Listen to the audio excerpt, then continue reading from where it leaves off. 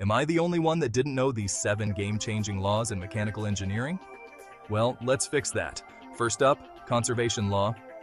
Energy and mass can't be created or destroyed, only transformed or transferred.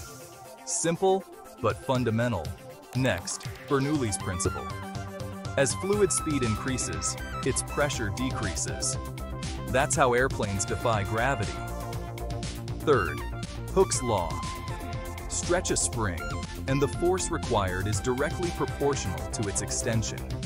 Think of it as the secret behind your mattress springs. Fourth, Fourier's law of heat conduction.